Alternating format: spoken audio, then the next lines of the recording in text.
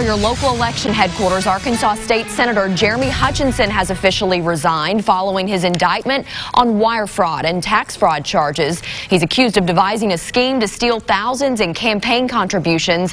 KARK4's Jesse Knorr joins us in the studio now with the very latest on this. Jesse. Yeah, Ashley, the feds say he spent campaign funds on vacations, groceries, gym memberships, school tuition for his kids, even Netflix. A couple months ago, Hutchinson was identified as Senator A in a state and federal multi-million-dollar corruption probe with former lobbyist Rusty Cranford at its center.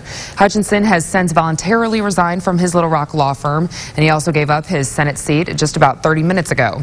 But Hutchinson won't give up the fight against his charges. He released a statement saying, in part, "Nobody would want to find themselves in my present position, but I intend to defend myself and offer truthful evidence to a jury as soon as possible."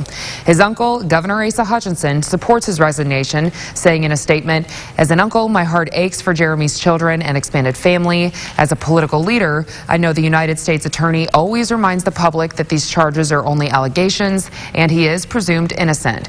But the reality is that the charges alone undermine public confidence in our system of government." And several former lawmakers have already pleaded guilty in this corruption probe, but Hutchinson is the first sitting lawmaker to be indicted. Last week, something interesting, the Deputy Attorney General over the state's Medicaid fraud unit said more lawmakers are being investigated, but he wouldn't say who or how many. Ashley? Okay, Jesse, thanks very much. And it is a story that we broke on our KARK4 News smartphone app. If you want to be among the first to get these breaking news alerts, just download the app in the App Store or Google.